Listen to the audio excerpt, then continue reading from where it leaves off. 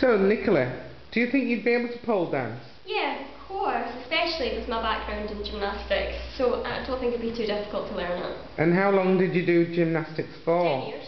10 years? Yes.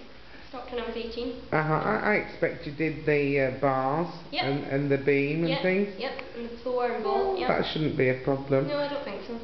Okay, well, I'm just taking this because I don't have anything of you on film. Can you just stand up a moment? Okay, and give us a twirl. And you're about 5 foot dead? Yep. Yeah. Yep, And can I ask you about your stage manager skills? I worked as a production assistant on a production with the McRobert Centre, and that's just finished, but we're taking it to the Lyceum.